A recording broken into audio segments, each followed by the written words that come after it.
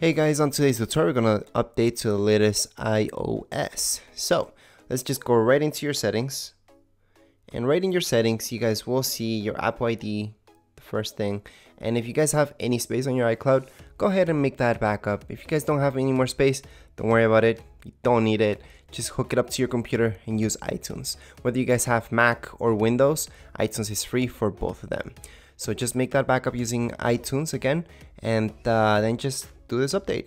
The backups just in case something goes wrong, by the way. So you guys will see under your list, General. So go into General right here, and then in your second option after About, you guys will see Software Update. Under Software Update, you guys should see this load up.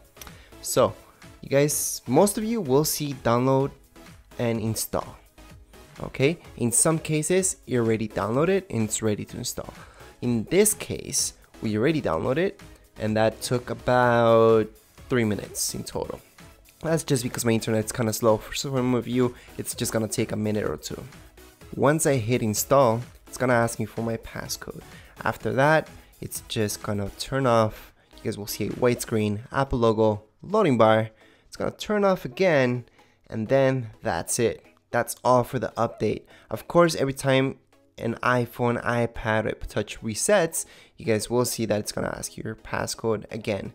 So your passcode's not your Apple ID, okay? It's the passcode that you guys use, the numbers, to access your iPhone, iPad, or Touch, okay? So that's all for this update, really. So once I click on that, I actually can't record that. So that's why I described it to you guys, so you guys know how that process is. And in total, you guys are looking at 5 minutes maximum for the installation time, including, okay?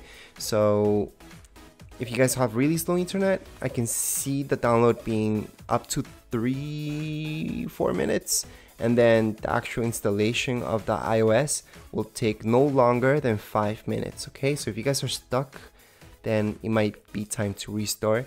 And good thing I told you guys to make that backup, right? Anyways, let's just hit install. And that's it for this video tutorial. If you guys have any questions, comments, you can write them down here in the comments area, and don't forget to subscribe and rate. Thank you.